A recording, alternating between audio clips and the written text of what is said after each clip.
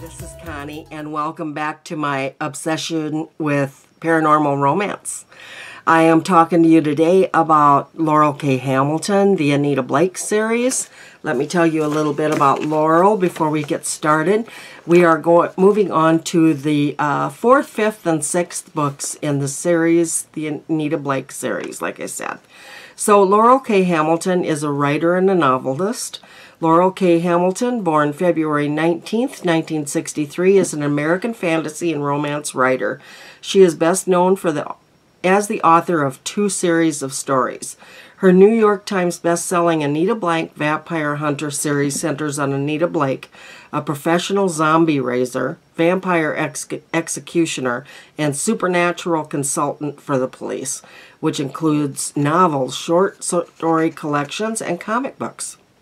6 million copies of Anita Blake novels are in print.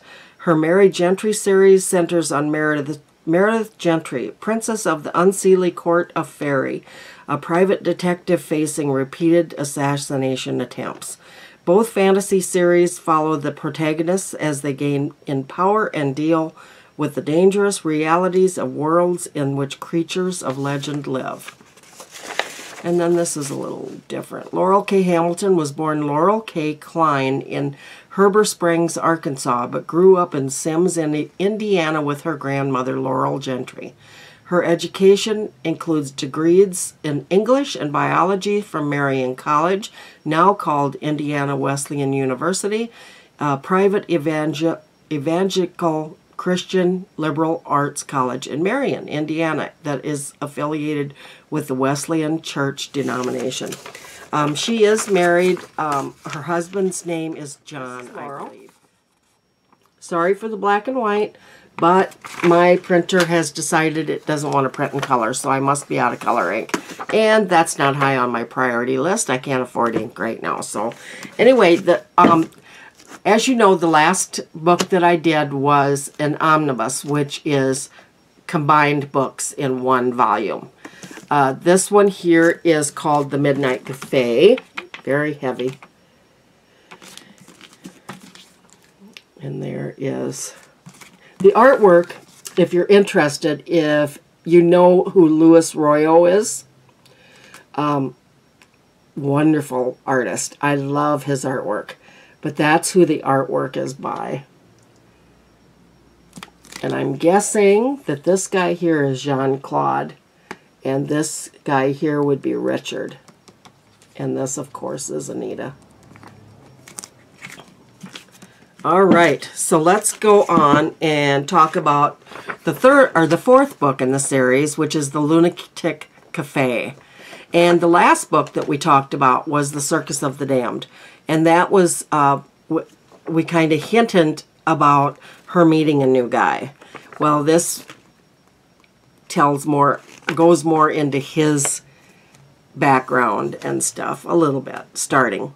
Anyway, The Lunatic Cafe, you get 2 preternatural experts in one with Anita Blake, animator and vampire slayer. She's one of the good guys in the world full of bad things, a world that Laurell K. Hamilton makes spin in her New York Times best-selling novels. Now, Anita has fallen for the leader of a local pack of werewolves. That's who Richard is. She's survived a lot, but this love thing just may kill her. And then, and you don't fall in love with a werewolf. It interferes with your work, especially when you're a preternatural expert like me. My business brings me up close and personal with all shapes and sizes of monsters, and not all of them want to kill me. Take, for instance, the local pack of lycanthropes. They're werewolves to you. A number of them are missing, and they've come to me for help. Maybe because I'm dating the leader of the pack? I've survived a lot, from jealous vampires to killer zombies, and this love thing may kill me yet.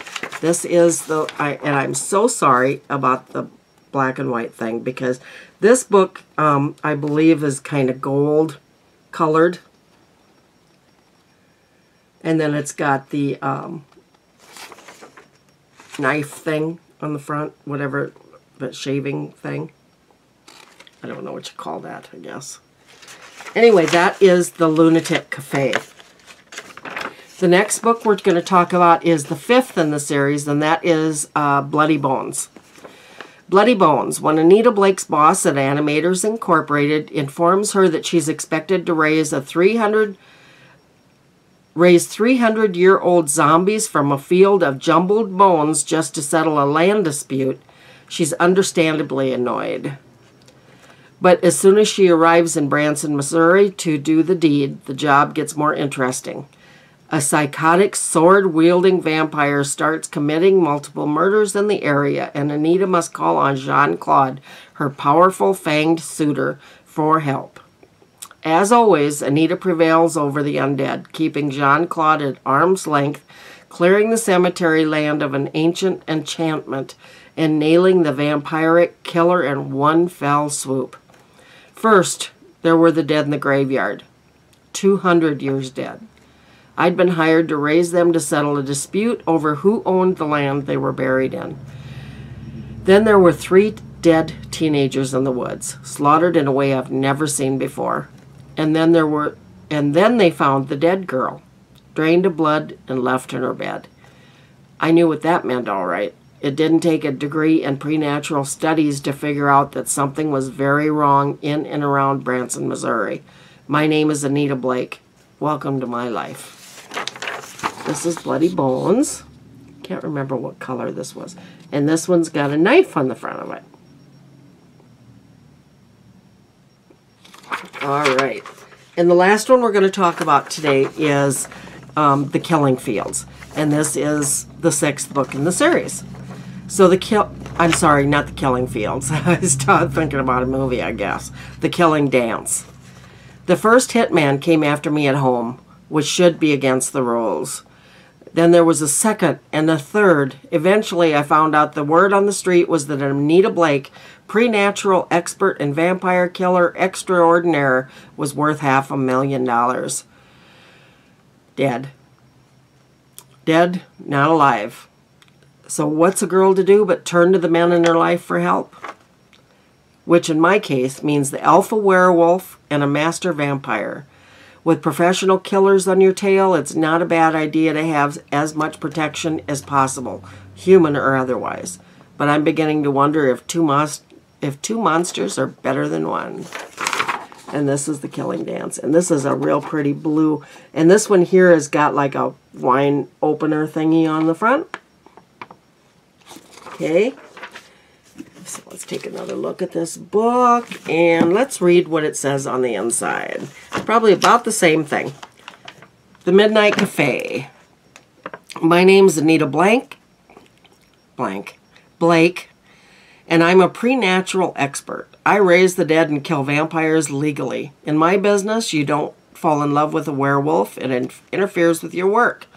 Take, for instance, the case involving the Lunatic Cafe. A number of werewolves were missing, and some of the local pack came to me for help, maybe because I was dating their alpha male. I'd survived jealous vampires and killer zombies, but this love thing nearly killed me.